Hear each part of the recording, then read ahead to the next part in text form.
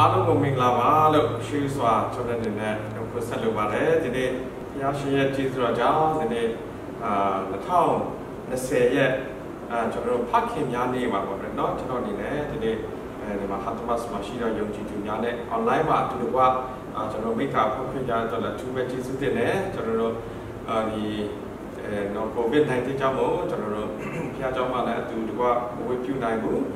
ကျွန်တော်တို့ဒီမှာလာရောက်ပြီးတော့မှမိခါမဖွင့်နိုင်ဘူးတိုင်းမှာလည်းကျွန်တော်တို့အများအားယုံကြည်သူများကိုတတိယနေတယ်ဆိုတဲ့အရာလည်းကျွန်တော်အနေနဲ့ပထမဆုံးပြောကြားလိုပါတယ်ဒီနေ့အထူးသဖြင့်နော်ကျွန်တော်တို့ဒီဖခင်များနေ့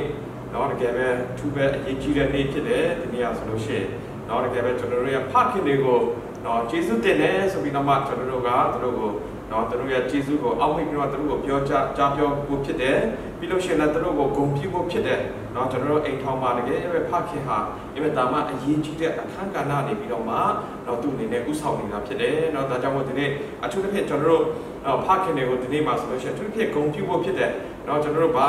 လက်ဆောင်ပဲဖြစ်ဖြစ်ဝယ်ပေးပါဘာပဲဖြစ်ဖြစ်နော်ကျွန်တော်ဖခင်တွေကိုကျေးဇူးတင်တယ်ဆိုတဲ့အကြောင်းကိုနော်ကျွန်တော်တို့ပြောရအောင်ဒါကနော်တကယ်ပဲဖခင်နော်အလိုရှိတဲ့အရာပဲဖြစ်ပါတယ်ကျွန်တော်တို့ဒီနေ့လောကကြီးမှာကျွန်တော်တို့ကြည့်မယ်ဆိုလို့ရှိရင်တော့ဒီနေ့နော်အိမ်ထောင်မှာဖခင်တွေကတကယ်ပဲနော်တာဝန်အရေးကြီးတဲ့နေရာမှာတာဝန်ယူထားတာဖြစ်တယ်သို့တော်လည်းကျွန်တော်တို့ဒီနေ့တချို့ဖခင်တွေကနော်တကယ်ပဲသူတို့တာဝန်ကိုပြက်ကွက်ခဲ့တဲ့နော်ပြက်ကွက်နေတဲ့ဖခင်တွေလည်းရှိတယ်နော်ပြီးလို့ရှိရင်လည်းတာဝန်ယူမှုနေရာမှာနော်တကယ်ပဲနော်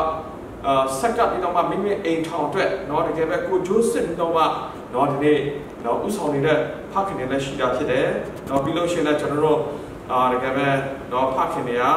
ကအိမ်ထောင်ကိုတကယ်ပဲတော့ဝိညာဉ်ရမှာမကပဲနဲ့ကျွန်တော်တို့တော့စိတ်ဓာတ်ပိုင်းဆိုင်ရာမှာလည်းတွင်တင်တဲ့ဖခင်တွေဥဆောင်နေတဲ့ဖခင်တွေကျွန်တော်တို့တော့တွေ့ရှိရတာဖြစ်တယ်။နော်ဒါကြောင့်မို့ဒီနေ့ဘာပဲဖြစ်ဖြစ်ကျွန်တော်တို့တော့ဖခင်တွေကိုဒီနေ့အားဆိုလို့ရှိရင်ဂုဏ်ပြုဖို့နေ့ဖြစ်တယ်။နော်ဒါကဘုရားခင်တကယ်ပဲနှစ်သက်တဲ့အရာဖြစ်တယ်။နော်အဲ့ဒါကြောင့်မို့ဒီနေ့ကျွန်တော်အနေနဲ့နှုတ်ပတ်တော်နဲ့နော်ဒီနေ့ခေါ်အားပေးချင်တာဖြစ်တယ်။နော်ဒီနှုတ်ပတ်တော်ကိုကျွန်တော်ဒီနေ့ခေါင်းစဉ်ကတော့ Pro Daddy ဆိုပြီးတော့ပေးထားတာဖြစ်တယ်။နော်နှုတ်ပတ်တော်အတွက်ခဏလေးဆုတောင်းစကားရအောင်။အသက်ရှင်ကောင်းမြတ်သောဘုရားကိုတော့သူပဲကျေးဇူးတင်တယ်။ဒါပြီးတော့ဒီနေ့2020ရဲ့ဖခင်များနေ့ကိုပြန်လဲပြီးတော့မှရောက်ရှိခွင့်ပေးတဲ့အတွက်ကိုတော့သူပဲကျေးဇူးတင်တယ်။ကိုရရှင်ဖဗျာဒီနေ့ဒါပြီးတော့ဘုရားကျောင်းမှာတူတကွဝိပြုကိုယ်ွယ်နိုင်တဲ့ဒီနေ့ online ကနေပြီးတော့မှကိုရရှင်ဖဗျာကိုတော့ကိုဝိပြုကိုယ်ွယ်ခွင့်ရတယ်ဖခင်တွေကိုဂုဏ်ပြုတဲ့နေ့ဖြစ်တတ်မှတ်ပြီးတော့မှဒီနေ့ဒါပြီးတော့ဝိပြုကိုယ်ွယ်ခြင်းကိုပြုလို့ရတဲ့ချိန်တိုင်းအတွက်ကိုတော့သူပဲကျေးဇူးတော်ချီးမွမ်းပါတယ်ကိုရရှင်ဖဗျာဒီနေ့ဒီလီကရိယာအားဖြင့်လဲကိုရရှင်ဟာယနေ့ဒါပြီးတော့ကိုကဲတော့ခက်ခဲတော့အချိန်ကာလမှာထောက်ပံ့ပေးတဲ့လည်းကိုတော့သူပဲကျေးဇူးတင်တယ်ကိုရရှင်ဖဒီနေ့ဒီ online worship service မှာပေါင်းစကားတော့တားမြောက်လဲကိုတော့ကောင်းချီးပေးမှာစားရမှာပါဒီနေ့ဒါဝေငါမဲ့နှုတ်ပတ်တော်ကိုလည်းကိုတော့ကောင်းချီးပေးမှာစားရမှာပါနားထောင်ပြီးတော့ခွန်အားရတာပြီးတော့ရဲ့အသက်တာမှာလည်းတကယ်ပဲကိုရရှင်ဖဖျားစကားပြောပါတန်ရှင်တော်ဝိညာဉ်တော်ဖျားဒီနေ့ဒါပြီးတော့နည်းနည်းတော့နှုတ်ပတ်တော်ကိုရှင်းတဲ့တော့ဘောကိုပေးသနာတော်မူတဲ့နှုတ်ပတ်တော်ဒီမှာပြောထားတဲ့အရာကိုပြန်လည်ပြီးတော့မှအသက်တာမှာစင်ချေပြီးတော့မှလိုက်လျှောက်ပြီးတော့မှဘဝအသက်တာမှာတကယ်ပဲကိုရှင်ရဲ့ကောင်းကြီးခံစားတော်တိုင်းများကောင်းကြီးခံစားတော်ဖခင်များဖြစ်စေဖို့ကိုရမဆာပါဒီနေ့နှုတ်ပတ်တော်ကိုလက်တော်စက္ကအနန္တခါမှာမြတ်တော်ယေရှုနာမနဲ့ကျေးဇူးတော်ချီးမွမ်းและဆုတောင်းစက္ကစပြုကြပါရစေဖခင်အာမင်ဆိုတော့ဒီနေ့ကျွန်တော်အနေနဲ့ Pro Daddy ဆိုပြီးတော့မှတော့ဒီနေ့တကယ်ပဲဒီနှုတ်ပတ်တော်ခေါင်းစဉ်ကိုပြီးထားတာဖြစ်တယ်တော့ Pro ဆိုတာကတော့ကျွန်တော်တို့သိတဲ့အတိုင်းပဲဒီနေ့နော် iPhone တွေမှာဆိုတော့ Pro ဆိုတာကဒါအကောင်းစားနော်တကယ်ပဲနောက်ဆုံးပေါ် latest နော်တကယ်ပဲသူ့ရဲ့လုံဆောင်ခြင်းဟာနော်အရန်ပေါ်မှာကောင်းတယ်နော်ပြီးလို့ရှိရင်လည်းကျွန်တော်တို့အရန်မြန်ဆန်တယ်နော် Pro Daddy ဆိုပြီးတော့မှကျွန်တော်တို့လည်းခေါင်းစဉ်ပြီးထားတာဖြစ်တယ်နော်ဒီနေ့ဖခင်တွေကတကယ်ပဲနော်တကယ်ပဲ Pro ဖြစ်တယ်နော်တကယ်ပဲသူတို့ကအိမ်ထောင်မှာအရန်အရေးကြီးတဲ့ခန်းကဏ္ဍမှာနော်တကယ်ပဲဖခင်တွေကတာဝန်ယူနေရတာဖြစ်တယ်နော်ဒါကြောင့်မို့ Pro Daddy ဆိုတဲ့ခေါင်းစဉ်အောက်မှာကျွန်တော်တို့ပထမအဆုံးအချက်တွေကတော့ဒီနေ့ providing physical needs ဆိုတော့ဖခင်တွေကနော်ဘုရားခင်ကအိမ်ထောင်ကိုတာဝန်ပေးထားတာဖြစ်တယ်နော်မိသားစုသားသမီးတွေကိုတာဝန်ပေးထားတာဖြစ်တယ်နော်ဘာဖြစ်လို့ပါတာဝန်လဲဆိုတော့နံပါတ်1ချက်တွေကသူတို့ခန္ဓာကိုယ်မှာလိုအပ်သောအရာထောက်ပံ့ပေးဖို့ဖြစ်တယ်နော်သူဖြစ်စားဖို့တောက်ဖို့ဝတ်ဖို့နော်တကယ်ပဲဒီဖခင်တွေကအိမ်ထောင်တာဝန်ကိုနော်ဘုရားခင်ကပေးထားတာဖြစ်တယ်နော်အဲ့ဒါလို့ဒီအိဖက်ခန်းကြီး6ငယ်လေးမှာဗာပြောလဲဆိုလို့ရှိရင်နော်အဘတို့ကိုသားသမီးကိုစိတ်ဆိုးစေခြင်းကမပြုတ်ကြနဲ့နော် ตะเคียนพญาရဲ့အလိုတော်နဲ့ညီတော်ဆုံးမတွင်တင်ခြင်းကိုပြုလက်ကျွေးမွေးကြတော့ဆိုတော့တော့တခင်ဖญာရဲ့အလိုတော်နဲ့အညီတော့သူတို့ကိုဆုံးမတွင်တင်ခြင်းကိုပြုလက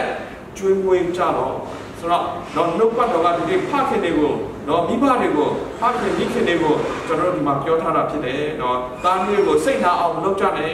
သူတို့ရဲ့တော့နှလုံးသားထဲမှာတော့ဒဏ်ရာဖြစ်အောင်မလုပ်ပါနဲ့တခင်ဖျားရဲ့အလိုတော်နဲ့ညီသူတို့ကိုတော့ဆုံးမတွင်တင်ပြရမယ်ပြီးလို့ရှိရင်တော့ကျွေးမွေးရမှာဖြစ်တယ်တော့ဒါကဖခင်ရဲ့တော့တာဝန်ဖြစ်တယ်တော့အဲ့ဒါကြောင့်ဒီနေ့ကျွန်တော်တို့ကအိမ်ထောင်ပြုတယ်တော့တာမီမွေးလာတယ်တော့အဲ့ဒီတာမီကိုကျွန်တော်တို့ကကျွေးမွေးဖို့ရန်အတွက်ပြုစုစောင့်ရှောက်ဖို့ရန်အတွက်မိဘတွေမှာတော့တာဝန်ရှိတာဖြစ်တယ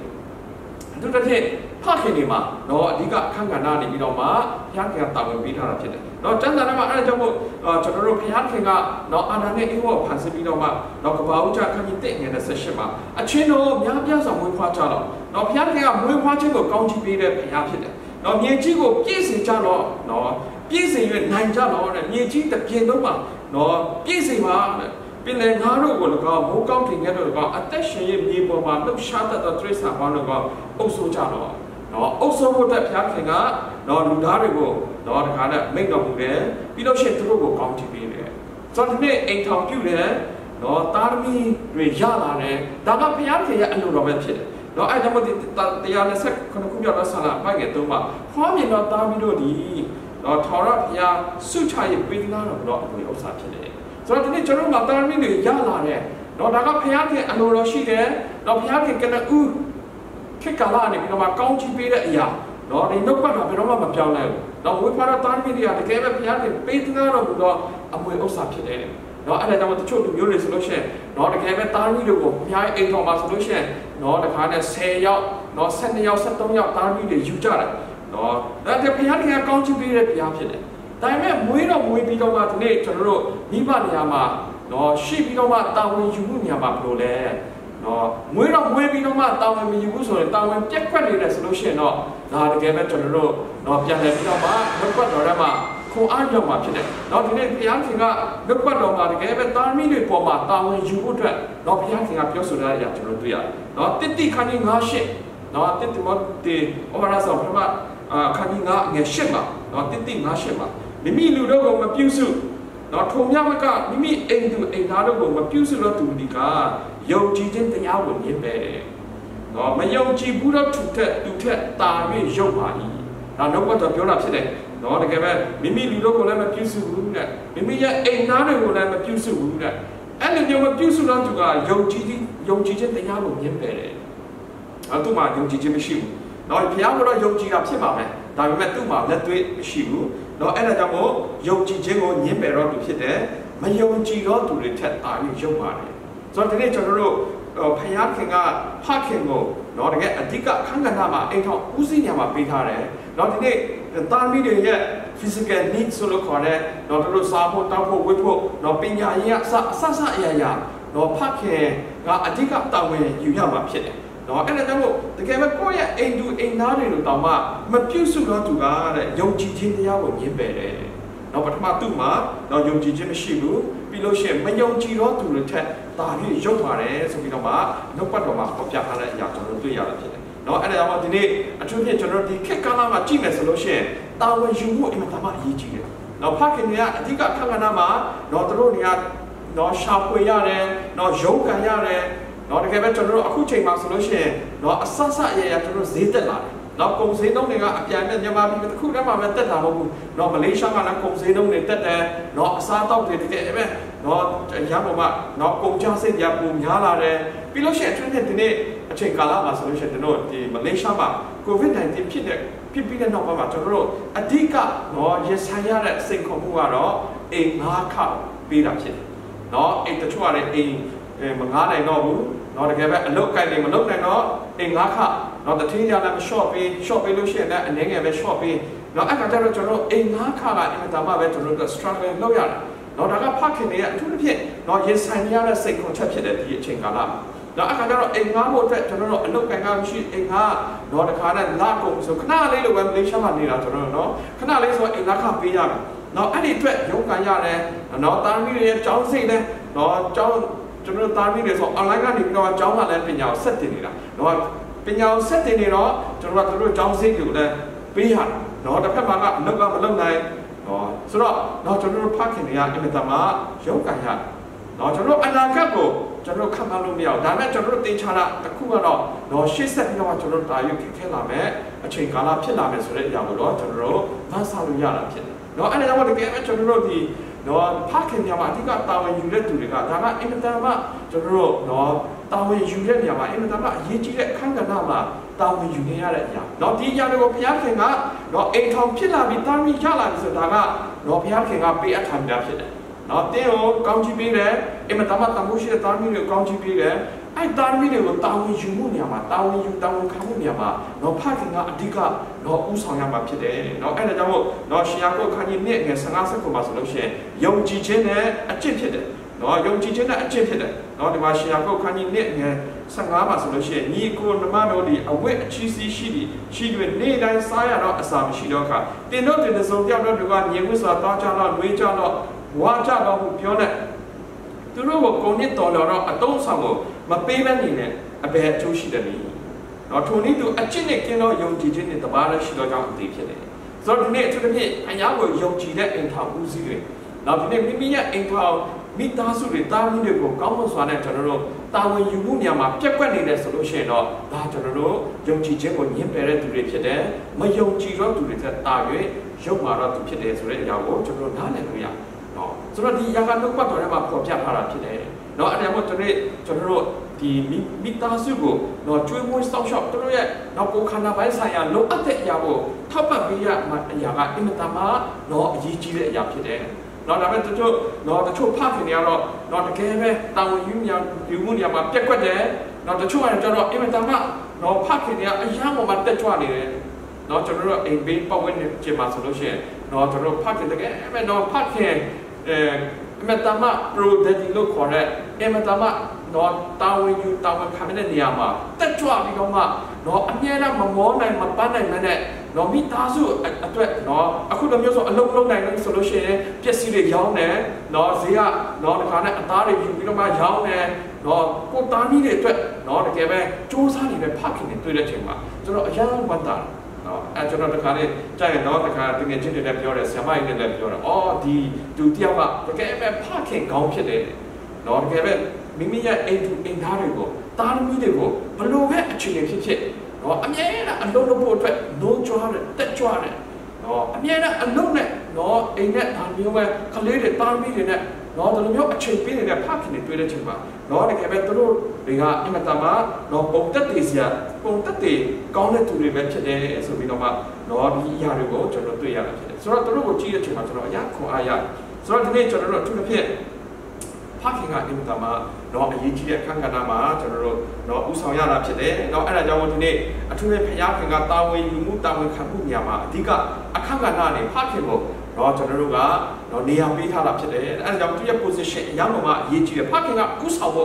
့တော့တခါပဲမိသားစုတွေလိုအပ်တဲ့အရာမှာဥဆောင်ဖို့အတွက်တော့တက်ကြွစွာပေါင်းဖို့အတွက်ဒီနေ့ကျမ်းစာထဲမှာပေါ်ပြထားတဲ့အရာတော့ကျွန်တော်တွေ့ရတယ်။တော့ရှင်ဘောလူကဘာပြောတာဆိုတော့နှစ်သက်ခန်းကြီး3ငယ်30မှာနော်နှစ်သက်ခန်းကြီး3ငယ်30မှာအဘယ်တို့နည်းမှာတင်တို့နဲ့အတူ80ခါအလုံးမလုံးချင်တော့သူမိစီကအစာကိုမစားစေနဲ့ခုပညာထားကြပြီနော်ရှင်ဘောလူကတော့တကယ်ပဲသူများတွေပုံသက်တွေကောင်းပြသနိုင်အောင်လို့နော်သူကတော့ကိုလည်းမမနာရှိတာပေါ့နော်အဲ့ဒါကြောင့်တက်တော်လုံးနဲ့အတင်းတော်သူတွေအတင်းတို့တင်သားတွေရှေ့မှာနော်တကယ်ပဲသူတို့နဲ့အတူရှိတဲ့အချိန်မှာတော့အလုပ်ကိုလုပ်ပြတယ်နော်အလုပ်ကိုလုပ်ပြပြီးတော့မှအလုပ်မလုပ်ချင်တော့သူကအစာကိုမစားစေနဲ့ဆိုမှပညာထားတယ်နော်ရှင်ဘောလူရဲ့စိတ်ဓာတ်ကဒီလိုပဲဖြစ်တယ်နော်တကယ်ပဲသူကအမှုတော်ဆောင်ဆိုပြီးတော့မှနော်တကယ်ပဲအဲ့ဒီအတင်းတော်ကသူ့ကိုထောက်ပံ့တဲ့အရာထက်နော်တကယ်ပဲသူများရှေ့မှာပုံသက်တွေကောင်းကိုပြချင်နော်အဲ့ဒါကြောင့်အလုပ်ကိုမလုပ်တဲ့သူကအမှုတော်ဆောင်တဲ့သူတွေကိုသူကပညာထားတယ်တဲ့အမိန့်ထုတ်ထားတယ်အလုပ်လုပ်တော့သူကအစာမစားရအောင်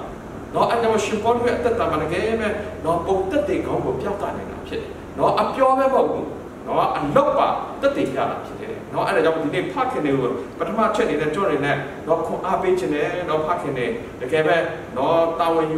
ူခံမှုနေရာမှာနော်တကယ်ပဲအားဆိုင်ပြီးတော့မှဒီနေ့နော်တကယ်ပဲကိုယ်အိမ်ထောင်မိသားစုကိုထောက်ပံ့ပေးဖို့ရအတွက်အင်တာမအရေးကြီးတယ်ဆိုတဲ့အရာတော့ကျွန်တော်တို့တွေ့ရတာဖြစ်တယ်။နောက်ဒီနေ့ COVID-19 ဖြစ်တဲ့အချိန်မှာ နောက်တကယ်ပဲဖခင်တွေအရာဝန်းနေစရာကောင်းတယ်နောက်ဒီနေ့ကျွန်တော်တို့ကြည်ကွဲတဲ့ဖခင်တွေနဲ့မြောင်များစွာရှိတယ်ဆိုတော့အမေရိကန်နိုင်ငံမှာဆိုလို့ရှိရင်တဲ့နောက်တကယ်ပဲသူတို့ရဲ့အချုပ်ထဲမှာနောက်တကယ်အကျဉ်းတော်တွေထဲမှာကလေးတွေအများကြီးပဲအဲ့ကလေးတွေကအသက်မပြည့်မနဲ့နောက်လက်ပေးနောက်မှာနေပြီးတော့ရာဇဝတ်မှုတွေလုပ်ပြီးတော့မှနောက်တကယ်ပဲအကျဉ်းထောင်တွေမှာမြောင်များစွာရောက်လာနော်သူတို့ကအဓိကပြဿနာကတပြတ်ကြောင်လည်းမဟုတ်ဘူးသူတို့ကနော်တက်စစ်စစ်လိုက်မယ်ဆိုလို့ရှိရင်အနည်းဆုံးတော့ပဲဖခင်ရှိတာအများဆုံးကဖခင်မရှိဘူးဆိုတော့ဒီနေ့ကျွန်တော်တို့ဖခင်ရှိတာနဲ့မရှိတာနဲ့တော့အရာမှာကွာခြားတဲ့အရာတော့ကျွန်တော်တို့တွေ့ရတာဖြစ်တယ်နော်ဒီကလောကရဲ့ပတ်သက်လာတဲ့ဒီတစ်ခုမှတော့တွေ့တယ်တော့အဲ့ဒီမှာလည်းတော့အိန္ဒိယမြို့သားတယောက်ကသူ့ရဲ့မြို့သမီးကိုဝင်တဲ့နော် COVID-19 ဖြစ်နေတာနော် COVID-19 ဖြစ်နေတဲ့အချိန်ကျတော့သူကဆေးရုံမှာသွားပြတာနော် New Delhi မှာဆေးရုံ၈ခုသူသွားတယ်ဆေးရုံတစ်ခုပြီးတစ်ခုသွားတယ်ဟိုကသူ့လက်ခံဘူးဟိုဆေးရုံလည်းလက်ခံဒီဆေးရုံလည်းလက်ခံနော်နောက်ဆုံးကျတော့သူ့ရဲ့ကိုဝင်အရက်ပါနဲ့ဇနီးတဲ့ COVID-19 ကြောင့်ဆုံးသွားတယ်ဆိုတော့ဆေးရုံ၈ခုတော့မှနော်အဲ့ဒီလူပြည့်တယ်လို့လက်မခံနိုင်ဘူးဆိုတော့ဒီနေ့ကျွန်တော်တို့အင်မတန်မှနော်တကယ်ပဲဘဝမှာခြေကွဲနေတဲ့နော်ဖခင်တွေရှိတယ်နော်ဟိုတနေ့ကလည်းကျွန်တော်ဒီနာရေးတင်ကနေပြီးတော့မှကျွန်တော် Facebook ထဲမှာကြော်ကြတဲ့အရာကျွန်တော်တွေ့ရတယ်အခုတော့မလေးရှားမှာနော်တကယ်ပဲစိတ်တကြပြီးတော့မှနော် suicide လုပ်တဲ့သူတွေပြောင်းများစွာနော်ဖြစ်ပေါ်လာတဲ့အရာကျွန်တော်တွေ့ရတယ်နော်မြန်မာပြည်လည်းပြန်လို့မရဒီမှာလည်းအလုပ်ကမလုပ်နိုင်နော်စားဖို့တောက်ဖို့ဘယ်သူမှအဆက်အသွယ်မရှိရှက်ကလည်းရှက်ပါဖြစ်မှာပေါ့နော်အဲ့ဒါကြောင့်ခါနဲ့ suicide လုပ်ပြီးတော့တည်ရရဆိုတော့အဲ့မှာတော့နာရဲ့ဥက္ကဋ္ဌပါပြောဆို ARD တိုင်းကအမျိုးသားတယောက်ကလည်းသူရှိတဲ့ပတ်စံလေးနော်လက်ချပတ်စံလေးတွေအားလုံးကိုမြန်မာပြည်ကိုပို့ပြီးတော့မှသူ့ရဲ့နော်မိသားစုသူ့ရဲ့သားသမီးကိုပို့ပြီးတော့မှသူအဲ့မှာ suicide လုပ်လိုက်တယ်နော် suicide လုပ်ပြီးတော့ကွယ်လွန်သွားတယ်ဆိုပြီးတော့မှပြောပြဆိုတော့ဒီနေ့နော်ဖခင်တွေတကယ်ပဲနော်အိမ်ထောင်အတွက်နော်အသက်ဆုံးဆံဖျားပြီးတော့မှလှုပ်ဆောင်နေတဲ့ဖခင်တွေလည်းနော်ကျွန်တော်မြောက်များစွာရှိတဲ့အရာကိုကျွန်တော်တွေ့ရတာဖြစ်တယ်နော်အဲ့ဒါကြောင့်မို့ဒီနေ့ဘာပဲဖြစ်ဖြစ်နော်ဒီနေ့ကျွန်တော်တို့အထူးသဖြင့်ဖခင်တွေကတာဝန်ရှိတာဖြစ်တယ်သူနဲ့ဒီ COVID-19 အချိန်ကာလမှာနော်အထူးဖြင့်ကျွန်တော်တို့ဒီအိမ်တွင်းရဲ့ပြဿနာတွေကမြောက်များစွာဖြစ်လာတဲ့အရာကျွန်တော်တို့တွေ့ရတယ်ဆိုတော့ဒီနေ့နော်တကယ်ပဲယုံကြည်ခြင်းနဲ့တည်တဲ့နော်ဖခင်တွေအိမ်ထောင်မှာတကယ်ပဲဥဆောင်နေတဲ့ဖခင်တွေကနော်တကယ်ပဲသူတို့အိမ်ထောင်မှာဘုရားကွယ်ကားတယ်မဆတယ်ဆိုတဲ့အရာကိုကျွန်တော်တွေ့ရတာဖြစ်တယ်နော်အဲ့ဒါကြောင့်ဒီနေ့ကိုယ့်ရဲ့သားသမီးတွေကိုပြုစုစောင့်ရှောက်ပြီးတော့မှနော်တကယ်ပဲအသက်ကြီးရလာတဲ့အချိန်မှာကျွန်တော်တို့တကယ်ပဲနော်ဒီသားသမီးတွေကပန်းပွင့်နေလို့ပဲဖြစ်တယ်နော်တကယ်ပဲစိုက်ပြုံးပြီးတော့မှသူတို့ကြီးထွားလာမယ်အပွင့်နေပွင့်လာမယ်အင်မတန်မှလာပလာဆိုဥယျာဉ်ကိုရဲ့စိတ်ထဲမှာအရာကိုမှနော်ကျဉ်းနှံ့ပီတိဆိုတာခံစားရတဲ့အရာနော်ကျွန်တော်တွေ့ရတာဖြစ်တယ်နော်အဲ့ဒါတုတ်တန်ချခန်းကြီး23ငွေ24 25မှာနော်တုတ်တန်ချ23 24 25မှာပညာရှိသောသားကိုဖြစ်ပွားစေသောသူသည်ထိုသား၌အားရဝမ်းမြောက်လိမ့်မယ်နော်ပညာရှိသောသားကိုဖြစ်ပွားစေသောသူသားမီးကိုနော်ပညာတတ်အောင်နော်အောင်မြင်အောင်ပြုစုပြောထောင်ပေးနိုင်တဲ့နော်မိဘတွေကတဲ့တမပဲအားရဝမ်းမြောက်လိမ့်မယ်နော်သူတို့စိတ်ထဲမှာဂျင်းနဲ့ပျော်ရွှင်မယ်တင်ဤမိဘတို့ဒီလည်းဝမ်းမြောက်၍တင့်ကိုမွေးဖွားတော့သူဒီရွှင်လာလိမ့်မယ်ဆိုတော့ကိုသားမီးရဲ့တနည်းကြတဲ့မိဘတွေကနော်အင်မတန်မှပဲအားစိုက်ပြီးတော့ဘဝမှာတကယ်ရုပ်ကပြီးတော့မှနော်ကိုသားမီးကိုပြုစုပြောထောင်တဲ့ချိန်သူတို့သားမီးတွေအောင်မြင်သွားတဲ့ချိန်မှာသူတို့ခြေတော့ပေါ်သူတို့ရပ်တည်သွားတယ်နော်တကယ်ပဲဖယားကိုလည်းချစ်တယ်ဆိုလို့ရှိရင်တော့နော်မိဘတွေကအင်မတန်မှပဲဝမ်းသာအားရပြီးတော့မှသူတို့အသက်တာမှာနော်အောင်မြင်ခြင်းဆိုတဲ့အရာခံစားမှာဖြစ်တယ်နော်အဲ့ဒါကြောင့်ဒီနေ့ကျွန်တော်ဖခင်တွေကိုထွန်းထက်ကိုအားပေးခြင်းနဲ့နော်ဒီနေ့သားမီးတွေဆိုတာကဒါဖယားရဲ့ပုံရိပ်ဖြစ်တယ် image of God ဖြစ်တယ်နော်အဲ့ဒါကြောင့်ကျွန်တော်တို့ကောင်းမွန်စွာနဲ့ကျွေးမွေးပြုစုပြီးတော့မှလမ်းပြဖို့အတွက်အရေးကြီးတယ်နော်ဒီသားမီးတွေတရက်ကြလို့ရှိရင်အောင်မြင်သွားပြီသူတို့နော်တကယ်ပဲသူတို့အသက်တာကတကယ်ပဲနော်ဖယားလိုတိုင်းရှောက်လန်းသွားပြီဆိုလို့ရှိရင်တင်းမှာတာဝန်ကြီးတာပဲဖြစ်တယ်လောကကြီးမှာတင်းရဲ့ဖယားပေးထားတဲ့တာဝန်တွေကိုတင်းကျေးပြူစွာနဲ့အောင်မြင်စွာထမ်းဆောင်နိုင်တဲ့သူဖြစ်နေဒီနေ့လောကကြီးမှာသက်ရှင်နေထိုင်ပြီးတော့မှတကယ်ပဲဖယားကောင်းကြီးခံစားဖို့ဖြစ်တယ်နော်အဲ့ဒါကြောင့်မို့ဒီနေ့ကျွန်တော်သားမီးတွေကိုကျွေးမွေးရအောင်တော့မဆာထောက်ပံ့ရအောင်တော့သူတို့ရဲ့ကိုယ်ခန္ဓာအတွက်လိုအပ်သော physical needs ဆိုတဲ့အရာကိုကိုယ်ခန္ဓာအတွက်လိုအပ်သောအရာကိုဖခင်နဲ့ဆက်ပြီးတော့မှတော့ကျွန်တော်တို့ဖျားပေးတဲ့ခွန်အားနဲ့တော့ကျွန်တော်တို့ဆက်ပြီးတော့မှတောင်းဝန်ထမ်းဆောင်ရအောင်ဆိုပြီးတော့မှတော့ကျွန်တော်တို့ပထမချက်ခွန်အားပေးခြင်းနဲ့ဒုတိယချက်ကတော့တော့ဒီ pro-daddy ဆိုတဲ့နေရာမှာကျွန်တော်တို့ providing spiritual needs တော့ဝိညာဉ်ရေးရတဲ့ပတ်သက်ပြီးတော့မှကျွန်တော်တို့အထူးသဖြင့်တော့ဒီနေ့ဖခင်ကတောင်းဝန်ရှိတယ်not only physical needs ဆိုတော့ကိုယ်ခန္ဓာတစ်ခုတည်းမဟုတ်ဘူးဝိညာဉ်ရေးပိုင်းဆိုင်မှာဝိညာဉ်ရေးပိုင်းမှာလည်းကျွန်တော်တို့ဖခင်ရဲ့တာဝန်ရှိတယ်။နော်အဲ့ဒါကြောင့်ဒီနေ့ no a tata teaching ma yamoma general are you go on change it no a tata ma ching a solution payari ga tu go no the game no ematama kikala pian in that chamber no general about kanji chow and again ama solution near Jiboma lu a pit G to raise second low a chance shooting out of it a similar sonnet chin that she jumped on the ground payari dimmy no so that near Jiboma lu a chance in it not the royal notes of a similar sonnet or the game at both sunny that you have to look to no ematama so to an chain today no do the starlight down like pure like bar like 10 yards a moon no the yard in that chamber no near Jimmy no Piakan chamber and the no gave it no so done in that chamber so in that chamber I have to do it as motion no it would be there no a muga Torah sick on it no 3 to 50 so no a Torah sick on it 3 to 50 so no a at the down Piachi solution the loud to my kiss so that chamber no a chain is what one in that chamber no 80 no about Japanese chop in the Puma solution no 80 Puma to Mimi a new night so not to PE Payadi can do Tualare so today no a yet the dog Piachi message no ya Puma to kid no blameless no below she solely not to kid Ematama so 20 that check anama no together no a yet the dog Piachi to me that kid no Mimi a new night solely not to kid Payadi can do Tualare no today no a yet the dog Piachi message you are anything more with this happening. Nippon the Yana said, "Love Jame," so we know about Janda, Lila, and Ray. Namada today. Now Nippon the Yana said, "Trema, not to buy young Gijin at the South. If you can sitting a Kunima solution. No, not Bapilamas or Matide. Dana Payaki, you buy your Yara chamber. Pianego can you be no Payaki, no young Gijin, Avi, Javi, not saying Mimi, and do another getting him. Timo was solid. So now no era. Young Gigi are the South Young to Yara today. So no Payan can do Tualares Reniama. Don't you know what? Lila to the chamber. No a bar Lamet. Lamaya Bara Matushla. Matushla Bara Eno. No Eno Suraga. No, that Chosen Anima Matushla Yare. Nippon Toya to the Payan can do Shalane. So no Innova Imatamabe. No, young Gigi, she had to sit there, Payan can do drum and not to say, Payan can do Nippon Tonya. No, Shalan be no Mapiaki to a day.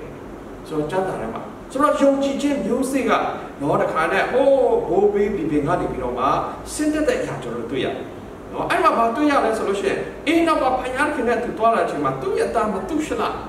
No, to win part of Chosen on it. No, we part of Matushala, we part it. Matushana General, Kabalu Daraima, no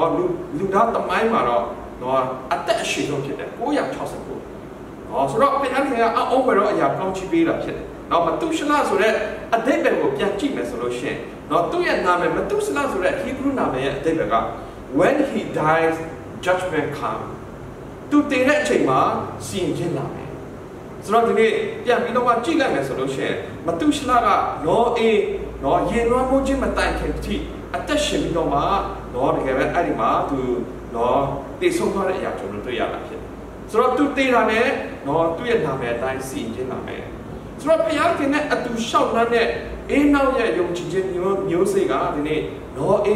letter of Jama Minoma, no a let young Jin at the South up today. Now, below she natural, the nippy can you nick hang ama, how much in the Yamu horror to today. So no ega to Timo with the South chamber, no Ematama so to do, how much in the Yamu horror. No, just a Matan in Halapit. A Yamu go where today, no Ematama so to today. No, Nippon the Yan said, no what the Timo was sorry that do. No, the Gavin, how much in the Yamu horror today. So Ematama kick a lap in the chamber, no ega. No, 2 years, how much in the hour, horny there, no to today, no Edamo, no air, no 2 years, meet Dasugo, no the Gavin, who's coming there to Pit, no to the Gavin Tamil Shema, Chama to Pit, so not to Pit, Hayana to Shalana to Pit, no 2 years, Tato Yaba to that, no anything more, no a 2 was sort of there, to Tato Yaba Macau, 2 years, Trema Tom Yaba, no, not so she out. နော်ဖယားခင်ကနော်အေးရဲ့ယုံကြည်ခြင်းအဖြစ်ဒီနေ့နော်ကဲ့တင်ခဲ့တဲ့အရာကျွန်တော်တို့တွေ့ရတယ်ဆိုတော့ဒီနေ့အထူးသဖြင့်ဒီနေ့ခေတ်ကာလအချိန်ကာလခေတ်ကာလအချိန်ကိုပြန်ကြည့်မယ်ဆိုလို့ရှိရင်နော်အေးလက်ထက်ကဲတော့ဖြစ်နေတယ်ဆိုတဲ့အရာကိုကျွန်တော်တို့တခင်ယေရှုကိုယ်တိုင်ပြောထားတာဖြစ်တယ်နော်အေးလက်ထက်၌ကျွန်တော်ရှမတဲ24မှာနော်ရေလွှမ်းမှုခြင်းမဖြစ်မီကာလနော်အေးဒီတင်မောထဲတော့ဝင်တော့နေတိုင်အောင်လူများတို့ဒီစားတော့လက်ထိန်များစုံပဲလက်နေကြတယ်ရေလွှမ်းမှုခြင်းရောက်တဲ့ဖြင့်လူခတ်တဲ့နဲ့တို့ကိုတောက်တင်ပဲရှင်းနေတိုင်အောင်ဒီမဲ့နေကြတယ်လူသားကြွလာတော့ဖြစ်လေဆိုတော့ဒီနေ့ကျွန်တော်တို့ပေါ့ဝင်ခြင်းမှာကြည့်လိုက်မယ်ဆိုလို့ရှိရင်အင်မတန်မှဆိုးသွားတဲ့ခေတ်ကာလဖြစ်တယ်ဒီနေ့ COVID-19 ကြောင့်ကမ္ဘာကြီးဟာပြောင်းလဲသွားပြီဖြစ်တယ်အရာခတ်တဲ့အားလုံးကနော်စံစာပြည့်စုံချက်ကနော်တဖြည်းဖြည်းနဲ့ပို့ပြီးတော့ပေါ်နေလာတဲ့အရာဆရာသမားတွေနဲ့အမျိုးမျိုးနှုတ်ပတ်တော်ဒါနဲ့နော်ကျွန်တော်တို့အနဲ့ပြန်ပြီးတော့ခေတ်ကာလနဲ့ဖြစ်ပျက်နေတဲ့အရာပေါ်မှာနှုတ်ပတ်တော်အပြင်ဝင်ရတယ်ဆိုတော့ဒီနေ့ဟာတကယ်နောက်ဆုံးတော့ကာလရဲ့နောက်ဆုံးအချိန်ဖြစ်တယ်ကမ္ဘာကြီးကအရင်ကနဲ့မတူတော့ COVID-19 ပဲဖြစ်ခေတ်ကာလနဲ့မတူတော့ဆိုတော့ဒီနေ့ကျွန်တော်တို့အထူးဖြင့်မိမိရဲ့မိသားစုကယ်တင်ခြင်းရဖို့အတွက်ဖခင်အမြဲတမ်းအရေးကြီးကျွန်တော်ဝိညာဉ်ရေးကယ်တင်ခြင်းရဖို့အတွက်နော်ဝိညာဉ်ရေးမှာလိုအပ်တဲ့အရာကိုဖခင်ကနေပြီးတော့မှထောက်ပံ့ပေးရမှာဖြစ်တယ်နော်အဲ့ဒါကြောင့်အင်တာမှာအရေးကြီးတာဖြစ်တယ်နော်အေကဲတို့ယုံကြည်ခြင်းဖြင့်သူ့ရဲ့မိသားစုကယ်တင်ခြင်းရတယ်နော်အဲ့ဒါကြောင့်ဘုရားခင်နော်ဘာပြောလဲဆိုတော့အေကိုကဘာဥတာခါကြီးခုနှစ်အငယ်တက်မှာငါရှင်း၌ဖြောင်းမှတ်ကြောင်းကိုနော်ဤကာလအမျိုးတွေတည်ပြီးငါရှင်း၌ဖြောင်းမှတ်ကြောင်းငါသိမြင်နေဖြစ်၍တင်ဤအိမ်သူအိမ်သားအပေါင်းလုံးနဲ့တကွာတင်မောထဲလို့ဝင်ကြလောဆိုတော့နော်အေးကနော်ဖြောင်းမှတ်ခြင်းအပြင်သူ့ရဲ့အိမ်သူအိမ်သားအပေါင်းလုံးနဲ့တင်မောထဲလို့ဝင်ပြီးတော့မှနော်တကယ်ပဲသူတို့ရဲ့နော်ကဲတင်ခြင်းကိုခံစားတာဖြစ်တယ်ဆိုတော့ဒီနေ့ဖခင်ကနော်ကျွန်တော်တို့ကိုခန္ဓာအတွက်လိုအပ်တဲ့အရာကိုထောက်ပံ့ပေးတာမကဝိညာဉ်ပိုင်းဆိုင်ရာမှာလည်းကျွန်တော်တို့အင်မတန်မှအရေးကြီးတယ်မိသားစုတွေတကယ်ပဲကဲတင်ခြင်းရဖို့အတွက်နော်အမြဲတမ်းဖခင်ကိုယုံကြည်ဖို့အတွက်နော်ဖခင်နဲ့သူရှောင်လာဖို့အတွက်ဒီနေ့ဖခင်ကဥဆောင်မှာဖြစ်တယ်ဆိုတော့ဒီနေ့ခေတ်ကာလအချိန်မှာအင်မတန်မှအရေးကြီးတာဖြစ်တယ်နော်ဝိညာဉ်ရမှာဖခင်ကဥဆောင်ရမှာဖြစ်တယ်နော်တခင်ယေရှုကိုယုံကြည်တဲ့ဒုတိယဝိပွားခြင်းကိုလည်းတာရီတွေကိုအမြဲတမ်းရှင်းကြမှာဖြစ်တယ်နှုတ်ပတ်တော်နဲ့အမြဲတမ်းခွန်အားပေးရမယ်ဖခင်နဲ့သူရှောင်လာဖို့အတွက်အမြဲတမ်းဆုတောင်းဖို့အတွက်နှုတ်ပတ်တော်အမြဲတမ်းဖတ်ဖို့အတွက်နော်ဒီချိန်မှာအင်မတန်မှအရေးကြီးတာဖြစ်တယ်နော်ခေတ်ကာလအခြေအနေကိုကြည့်မယ်ဆိုလို့ရှိရင်ကျွန်တော်တို့နော်တကယ်ပဲဖခင်နဲ့အတူတွားလာဖို့အတွက်အင်မတန်မှအရေးကြီးတာဖြစ်တယ်နော်အဲ့ဒါကြောင့်ဒီနေ့ဆရာကြီးကဘာပြောလဲဆိုလို့ရှိရင်သူကလည်းကောင်းကင်နိုင်ငံရောက်လို့ရှိရင်တော့တဲ့သူပထမအဆုံးတွေ့ချင်တဲ့လူကနော်အေးဖြစ်တယ်နော်အေးဖြစ်တယ်တဲ့သူပထမအဆုံးကောင်းကင်နိုင်ငံရောက်လို့ရှိရင်တော့နော်အေးကိုတွေ့ပြီဆိုလို့ရှိရင်သူတကယ်ပဲသူ့ကိုနော်တကယ်ပဲလက်ဆွဲနှုတ်ဆက်ပြီးတော့မှနော်ကျေးဇူးတင်တယ်ဆိုတဲ့အကြောင်းကိုသူပြောမှာဖြစ်တယ်ဘာဖြစ်လဲဆိုလို့ရှိရင်အာဒမ်ကနေပြီးတော့မှနော်အေးလက်ထက်မှာနော်မျိုးဆက်တွေအကုန်လုံးပြီးသွားတယ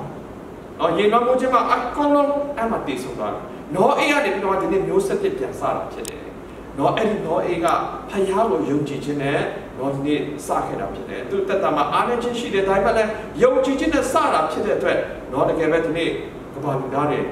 ေညောင်များဆိုတာသူအားဖြင့်ပြန်ပြီးတော့မှနော်တကယ်ပဲ generation တွေကဆင့်သက်လာတာဖြစ်တယ်နော်အဲ့ဒါကြောင့်အဲ့ဒီဆရာကနော်အေးကိုပထမဦးဆုံးနော်ရှေ့ဟန်သွားလို့ချင်တယ်သူ့ကိုကျေးဇူးတင်တယ်နော်ခက်ပြက်နေတဲ့အချိန်မှာအဲ့မတမဆိုးသွားနေတဲ့အချိန်မှာတကယ်ပဲနော်ယုံကြည်ခြင်းအားဖြင့်အသက်ရှင်ခဲ့တာဖြစ်တဲ့အတွက်နော်အဲ့ဒီကျေးဇူးတော်ကဒီနေ့ကျွန်တော်တို့တားမိတယ်နော်တကယ်ပဲဖခင်ကိုယုံကြည်တဲ့သူတွေဒီနေ့ခံစားခွင့်ရတယ်ဆိုတော့နော်သူကပြောတာဖြစ်တယ်နော်အဲ့ကြောင့်ဒီနေ့ကိုယ့်ရဲ့တားမိတွေကိုကိုကနေပြီးတော့မှဖခင်ကနေပြီးတော့မှနော်ဒါကဖခင်ကျွန်တော်တို့ကိုပေးထားတဲ့သူတို့ဝိညာဉ်ကိုကယ်တင်ဖို့အတွက်နော် mission ဖြစ်တယ်နော်အဲ့ဒါကြောင့်ဒီနေ့ကျွန်တော်တို့ဖခင်တွေကိုနော်အထူးသဖြင့်ကျွန်တော်တို့ဒီပေးချင်တယ် pro daddy တွေနော်တကယ်ပဲအင်မတန်မှပဲနော်အိမ်ထောင်ကိုဥဆောင်နေတဲ့နော် daddy တွေကိုကျွန်တော်အနေနဲ့ခွန်အားပေးချင်တယ်သင်ရဲ့သားသမီးတွေရဲ့ဝိညာဉ်ရေးကယ်တင်ခြင်းကတင့်မှာတာဝန်ရှိတာဖြစ်တယ်ကျွန်တော်တို့ဆုတောင်းရအောင်ဖခင်နဲ့အတူသွားလာဖို့အတွက်ဆုတောင်းရအောင်နော်ဒီနေ့ဖခင်နဲ့အတူမပါရှိလို့ဆိုလို့ရှိရင်ကျွန်တော်တို့အသက်တာနော်အင်မတန်မှကြောက်စရာကောင်းတဲ့နော်အခြေအနေဖြစ်နေကျွန်တော်တို့တွေ့ရမှာဖြစ်တယ်နော်အဲ့ဒါကြောင့်မို့ဒီနေ့ကျွန်တော်တို့ဖခင်နဲ့အတူရှောက်လာမှာနော်နောက်ပိုင်းမှာနော်နောင်တလောကရဲ့ထွက်သွားတဲ့အချိန်မှာနောင်တရတဲ့မယ်ဆိုလို့ရှိရင်ကျွန်တော်တို့အရင်နောက်ကြောက်ပါမယ်နော်ကျွန်တော်တို့လောကရဲ့ထွက်သွားပြီးတော့မှနော်ငရဲရောက်မှနောင်တရတာရှိတယ်နော်ရှင်လုကာခန်းကြီး16နော်တထေးနဲ့လာဇရု story မှာနော်ဒီခါနဲ့မရဏနိုင်ငံထဲမှာရောက်တော့မှတထေးရနော်ဒီခါနဲ့အာဗြဟံကိုပြောတယ်နော်တကယ်ပဲအင်မတန်မှပြင်းပြစွာခံစားနေရတဲ့ နော်နေရာကိုသူ့ရဲ့မိသားစုတွေမရောက်စေချင်ဘူးအဲ့ဒါကြောင့်မို့နော်လာစုကိုနော်တစ်ခါနဲ့ရှင်းပြန်ထမြောက်ပြီးတော့မှနော်သူ့ရဲ့အိမ်ကိုဆေးလို့ပြီးတော့မှသူ့ရဲ့ညီကိုမောင်မတွေနော်မိသားစုတွေကိုတွားပြီးတော့မှနော်ပြောပြပေးပါဆိုပြီးတော့မှသူ့အနေနဲ့တောင်းပန်တာဖြစ်တယ်ဆိုတော့ဒီနေ့နော်နောင်တဆိုတာနောက်မ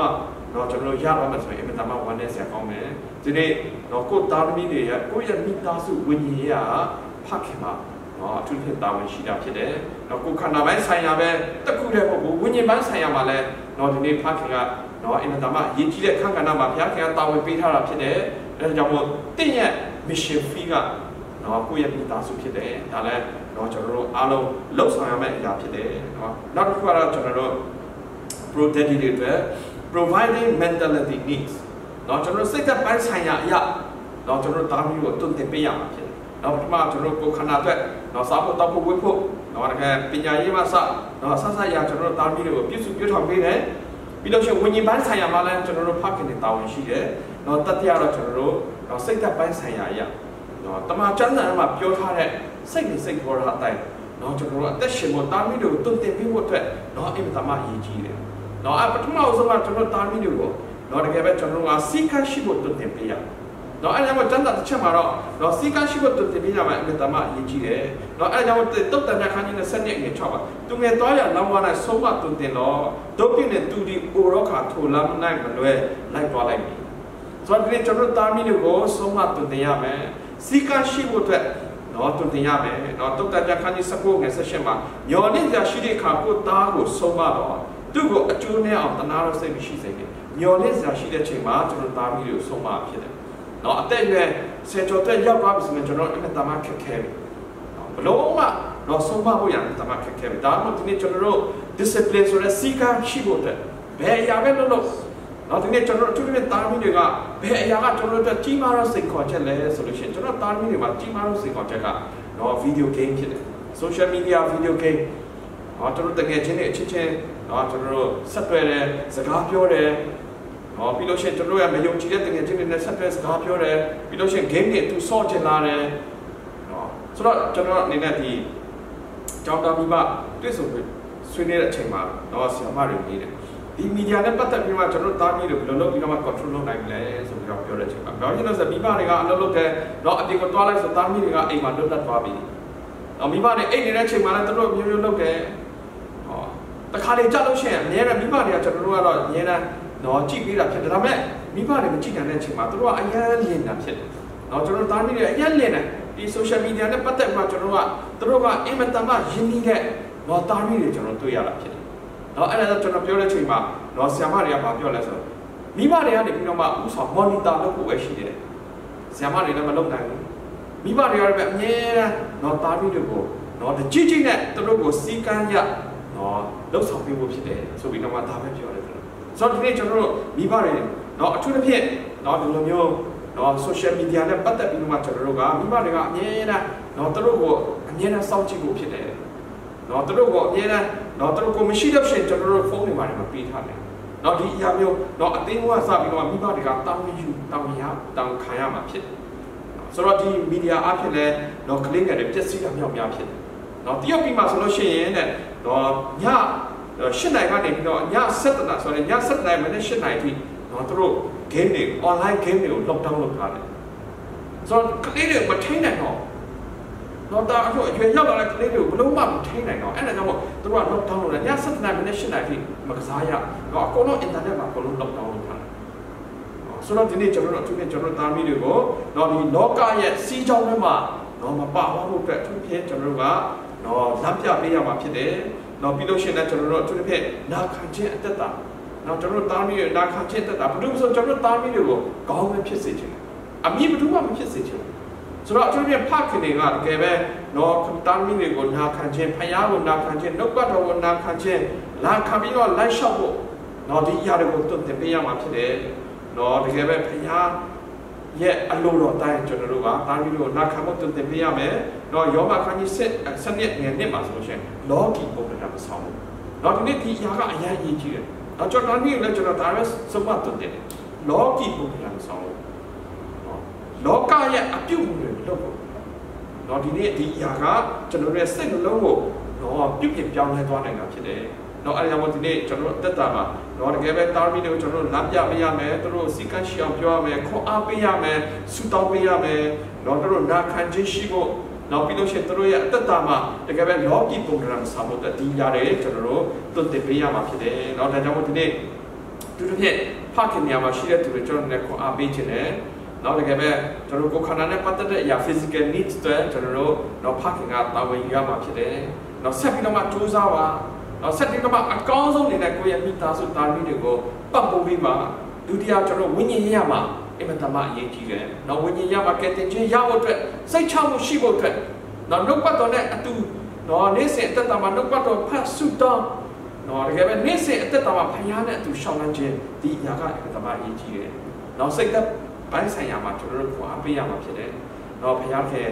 ရှေ့မှာတကယ်ပဲကျွန်တော်တို့သားမီးကလိမ္မာရင်ကျေးအောင်နော်ဒါကလည်းကျွန်တော်တို့က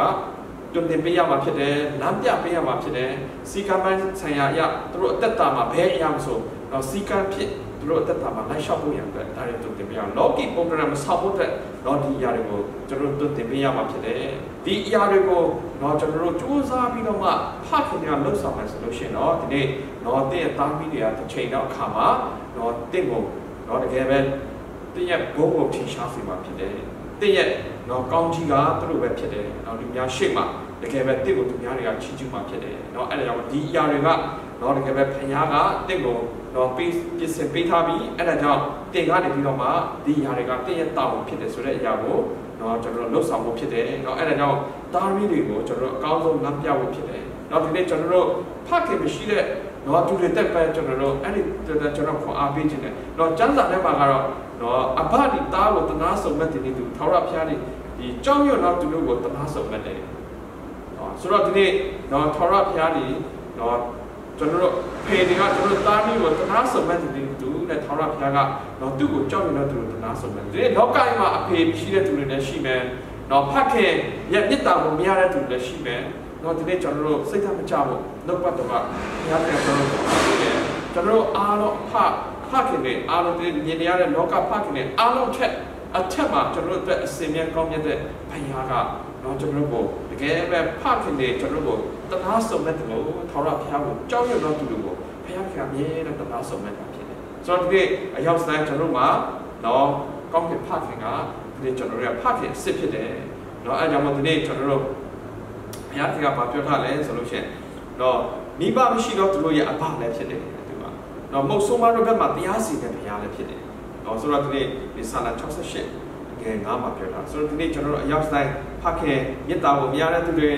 နော်တကယ်ပဲကျွန်တော်ဖခင်လောကမှာမရှိတဲ့သူတွေစိတ်ကမချဖို့ဖြစ်တယ်နော်ဘုရားခင်ကတည့်ရဲ့ဖခင်ဖြစ်တယ်နော်အဲကြောင့်မို့ဒီနေ့ကျွန်တော်တို့လောကမှာတက်ရှင်တဲ့ချိန်မှာနော်အဲ့ဒီဖအလိုတော်တိုင်းနော်သူ့ကိုကြောက်ရွံ့ခြင်းနဲ့ဒီနေ့အသက်ရှင်ကြပါစို့ဆိုပြီးတော့မှဒီနေ့နှုတ်ပတ်တော်နဲ့အနေနဲ့ခွန်အားပေးလိုပါတယ်ဖခင်ရဲ့အရာစတဲ့ကိုဘုရားခင်တာရဲ့ကောင်းချီးပေးပါစေဖခင်ရဲ့ product တွေအားလုံးကိုကျွန်တော်တို့ဒီညနေကုန်ပြုပါတယ်ရောက်စတဲ့ဘုရားရှင်တာရဲ့ကောင်းချီးပေးပါစေအာမင်